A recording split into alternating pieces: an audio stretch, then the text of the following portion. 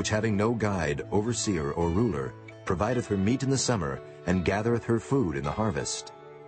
How long wilt thou sleep, O sluggard? When wilt thou arise out of thy sleep? Yet a little sleep, a little slumber, a little folding of the hands to sleep. So shall thy poverty come as one that... Yet a little sleep, a little slumber, a little folding of the hands to sleep. So shall thy poverty come as one that travelleth, and thy want as an armed man. A naughty person, a wicked man, walketh with a froward mouth. He winketh with his eyes, he speaketh with his feet. A naughty person, so shall thy poverty come. Yet a little sleep, a little slumber, a little folding of the hands to sleep. So shall thy poverty come as one that travelleth, and thy want as an armed man. A naughty person, a wicked man, walketh with a... James chapter 4 says, get close to God and he will get close to you.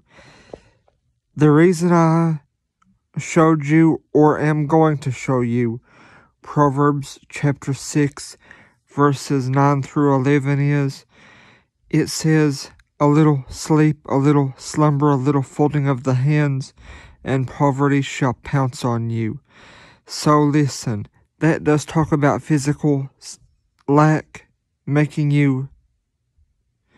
I meant to say that does talk about physical rest, making you lack food. Physical work physical rest makes you have less of what you need to live. But that passage can also say a little sleep, a little slumber, and poverty will pounce on you.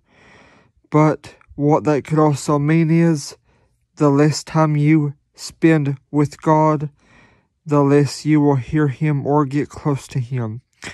Because John chapter 14 says, if you love Jesus, you will keep his commandments.